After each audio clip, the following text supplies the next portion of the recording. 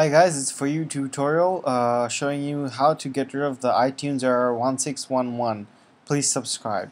So I'm gonna just be showing you on XP. It's basically the same step on any operating system.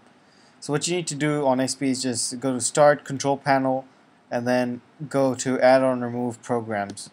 You need to get rid of a series of programs. Start by getting rid of everything Apple. So Apple Application Support, Apple Mobile Device Support, Apple Software Update, and then get rid of Bonjour. That is the most important. You must get rid of Bonjour.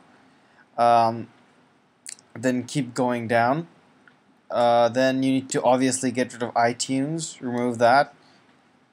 Then you need to get rid of Quicktime. Get rid of Quicktime. And then also get rid of Safari.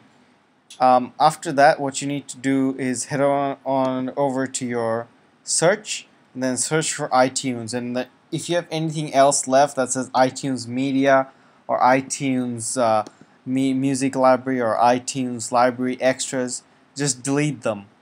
After you have done that, give your computer a restart and then download the iTunes, the latest iTunes.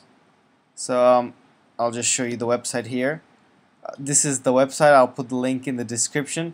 After the download, just open up iTunes normally and then go to your device and of course restore it, and all should be well. So thanks guys for watching my video, and please subscribe.